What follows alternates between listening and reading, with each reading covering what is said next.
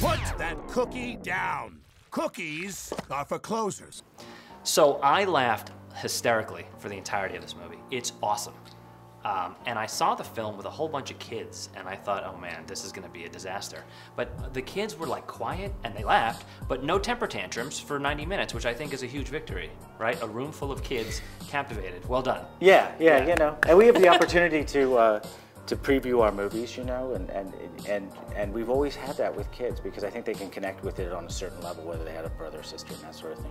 But you always know when the kids are rocking in their seats that you've kind of lost them, and unfortunately on this movie we didn't have that because I think we connected, you know, or Marla Frazee's book that inspired the movie put it best, you know, about like when a baby comes into a parent's life,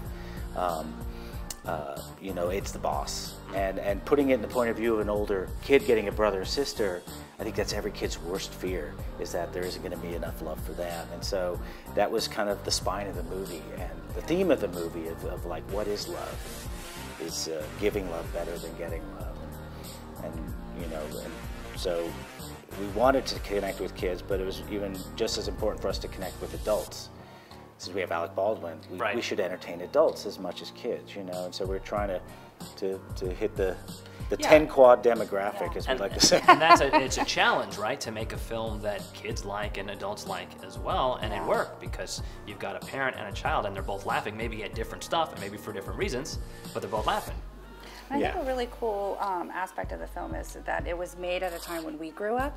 So there were no cell phones, no iPads, no video games. So kids had to rely, we all had to rely on our imagination in order to, you know, keep ourselves occupied. And it really defined Tim Templeton. You know, the whole movie is in his point of view and, you know, his fantasy. And it's, you know, Tim celebrates the power of childhood. And, you know, and because of that, you know, parents, you know, something is awakened in parents, but kids also can relate to this fantasy. I had, or still have, a younger brother, and I remember when he was a baby, I remember lifting him up, and he threw up in my face. I remember that vividly. That happened to me. Yeah. He gotcha. Right. Gotcha. Yeah. So, and then my whole life, I thought, well, that's cute. That's what babies do. Now I'm thinking he did it on purpose. Phasing me Probably. out. Little boss baby. Probably. Phasing me out. There's always the one-upmanship. I mean, my brother and I are 2 years apart, and we were very competitive, especially through your teenage years, you know, and at the end of the day, you know, we're best friends, and this is kind of an homage to, you know, sibling rivalry. And you know, we don't really have to compete with each other because, you know, there's no stronger bond than family. And, you know, that's the spine, the heart of the movie. But, you know, just laughing at ourselves and how we grew up and laughing at family, it was just like a stream of comedy.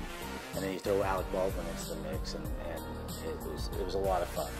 And they say that laughter is the doorway to the heart, and so we wanted to have as much laughter but also move people at the same time. And Alec Baldwin is, I don't know, one of the biggest stars in the universe right now. I mean, he has been for a while, but especially now. The guy's on fire. All the actors are great. I mean, you had some big actors, but Alec Baldwin, what's it like to have that guy on set? Well, you know, we record him, and you know, and I'm sitting with him in the booth, and the hard part is he'll surprise you with a line that you didn't think was funny. He'll make it really funny, and you have to, like, you know, bite your finger, bite your script pages to keep from blowing the take. And, you know, he just knows where the comedy is, and he does so many great impressions. I mean, we've seen him on Saturday Night Live, whether he's immersing himself in that character or in a baby, he just completely commits. He commits so much that during the course of this movie, he started with 1 child and now he has 4. Yeah. And so, he's a method actor. Yeah, method. Yeah. Lots of reference. And when one baby got too old, he'd have another one. Just so he could keep tapping That's into what makes him makes such a genius. Yes. Yeah, it's incredible. Last thing is, not only do you have adorable babies, you've got adorable puppies. That's it, right? You've got like what else could we throw on this pile of adorableness? How could you go wrong with babies and puppies? You can't. No, you can't. Or kittens or anything, you know. And we just found it funny that a lot of people now are opting for pets over children. You know, and you know, we kind of sprungboard off that idea of all these different cute things competing for love, and we just thought it was really funny.